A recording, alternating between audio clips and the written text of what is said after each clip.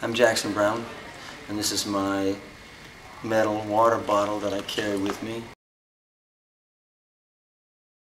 The standards are much higher in municipal water supplies than any of the bottle companies. Plus, they're using municipal water supplies, selling it back to us, then asking us to pay for the recycling.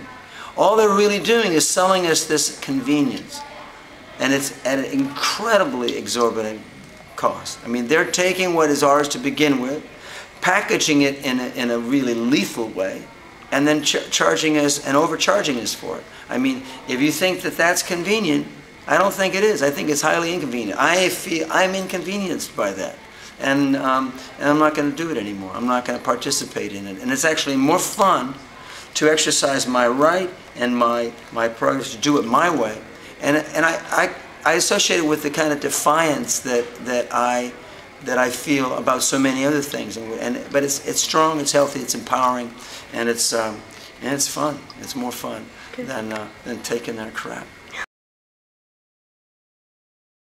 The other day in the airport, I was filling my bottle because I had poured it out. I go through the you can't carry liquid through the security check, so I drank from my bottle and then poured it out. And I don't mind getting attention for doing this because I think it's something that everybody could do. Water costs about $5 or something a bottle, or maybe it's $3 a bottle in the airport. But they do have drinking fountains still, and you can do that. I'm really happy about you having gotten Britta to take their filters back, because I have a filter in my suitcase. This is what we did on tour.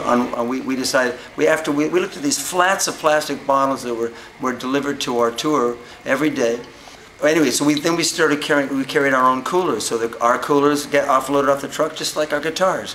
And there's one backstage on this one, there's one out, and there's one in the dressing room, and one of them has hot water if you want to make a cup of tea or something. But the point is, you know where the water is, and you have your own bottle, and it's on your belt. Do you want to say something about your idea for the tags on the water bottles? Yeah, this is my latest thought, is that in the hotels I travel in, they always offer you a bottle of water. Sometimes the hotels give me free water, but it's in plastic and I can't really take it. But they don't know that I've declined the water unless I let them know. So I'm going to create a tag that I've made at home, and I keep with me, keep on me, maybe an envelope full of them or something, and I'm going to be able to put it on their water. I'm not going to defile their water in any way, but I'm going to let them know that I don't accept it. It's going to say, this water has been declined by a member of a worldwide movement to protect the planet and our own health, and to take back our right to the most basic human right there is, a right to a clean environment. If you look at Fiji, all they really got is a square bottle. That's really all they got. It breaks my heart to see these albatross feeding their young infant birds this plastic, and then they die from it. They're dying of starvation. But it's a metaphor for our whole society. Our whole society, our whole world. We're dying. We're starved for real food. We're starving for real information, and we're starving for an authentic life. So this is one way. This is what it symbolizes to me. When I see somebody sitting, on a corner with one of these, I think, my brother.